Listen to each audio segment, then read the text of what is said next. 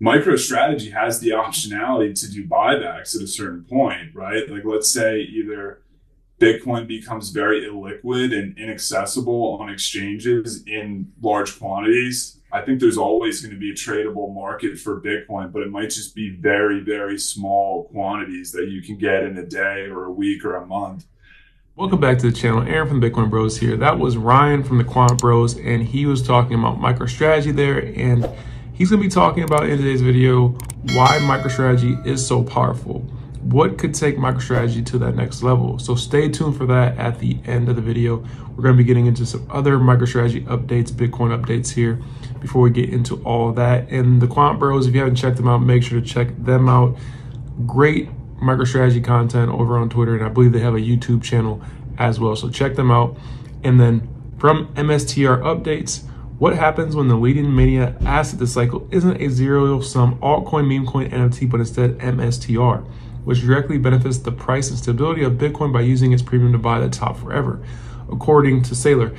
And this is one of the reasons why we think you should be getting into MSTR if you're a Bitcoin holder, because a lot of the times Bitcoiners get into some of the smaller altcoins, diversify a little bit, not saying take all your Bitcoin and buy altcoins, but I think this cycle may be different. Like MSTR could outperform a lot of these altcoins during the cycle because of what Saylor has done. And then here's one of the big reasons why. Michael Saylor says MicroStrategy's endgame is to make MicroStrategy the biggest Bitcoin bank in the world, and it would become $1 trillion company. This is huge. And one of the reasons why is because Hal Finney talked about this years ago, back in 2010. He says, actually, there is a very good reason for Bitcoin-backed banks to exist. They will issue their own digital currency, redeemable for Bitcoins. Bitcoin itself cannot scale to have every single financial transaction in the world to be broadcast to everyone included in the blockchain. Hal Finney is probably Satoshi Nakamoto, and he's saying Bitcoin is not going to be used for everyday transactions. We need a Bitcoin bank that's going to focus on those second layer transactions.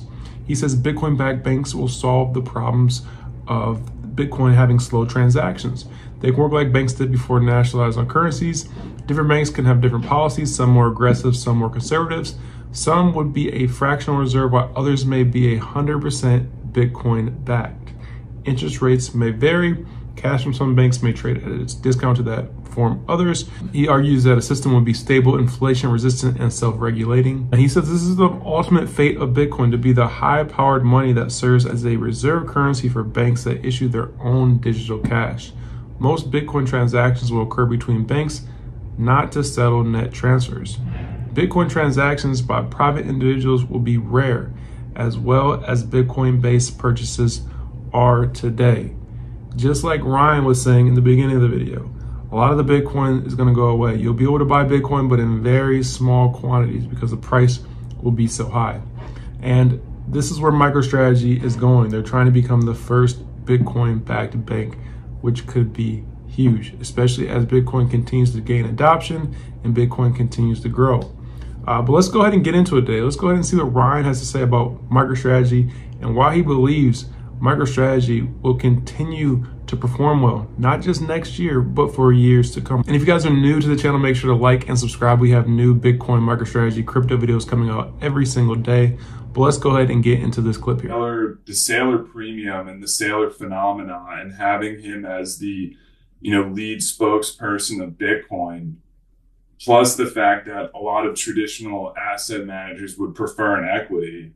And I think a lot of traditional asset managers or VC, venture capitalist types, or, just old school investors, they're going to see this guy on a video at some point if they haven't already discovered him. And they're going to be looking around at their colleagues like, this guy has a stock. Why were we not in this 2 years ago? So I think Saylor's worth 3 points by himself. I think the convertible bond market / ability to sell shares at the money is worth 3 or 4 points right there. I think the monopoly ownership of Bitcoin that MicroStrategy has in a lead that I don't think they'll ever be caught. I think that's worth 3 to 4 points. And then so we're already like in the 10 ballpark there.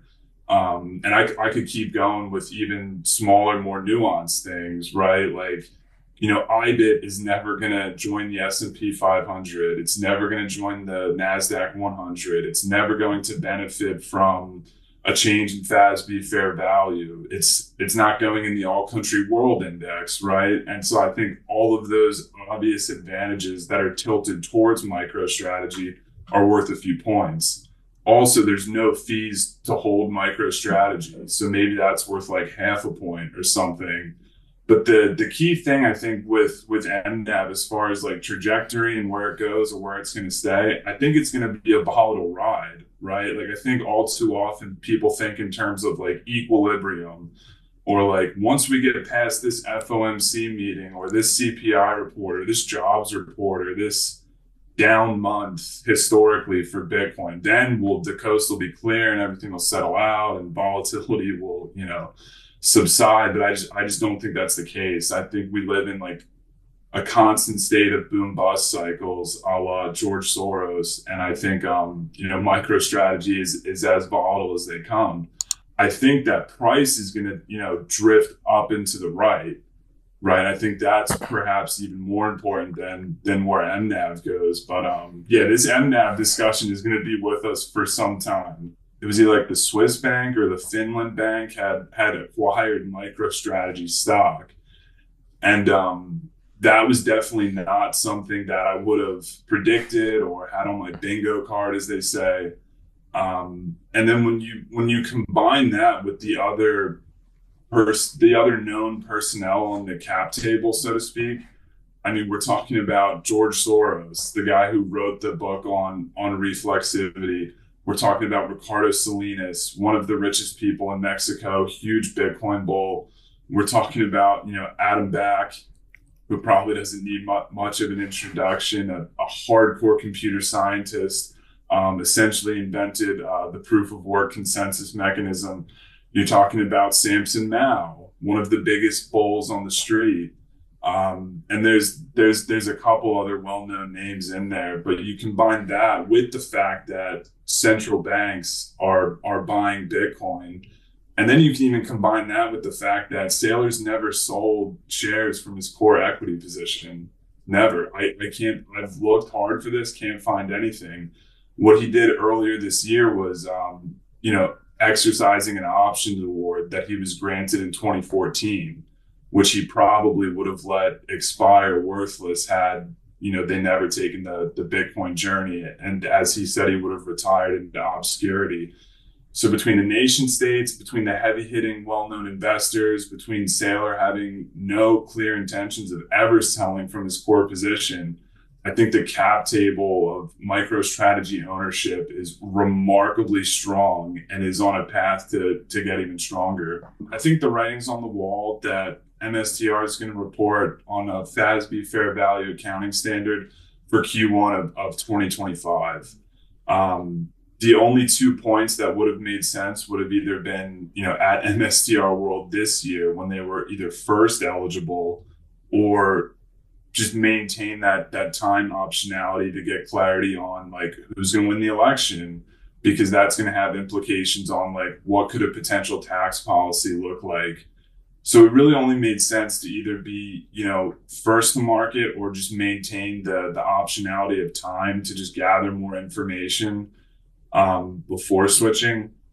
Plus, the other good thing there is that if we have a materially higher Bitcoin price, or even just higher by 50, 60, 70% than we would have had at the end of Q1 of this year, that's going to make the post-FASB impacts even larger, because it's clearly a function of the price of Bitcoin. That I think this will be a more dramatic, just vertically ripping higher in terms of net income for MicroStrategy versus what Tesla had in 2020 and 2021, because I think we're going to go from a gap of a number that's basically around zero on net income for MicroStrategy to a number that could be 9 billion or 10 billion in net income in one quarter.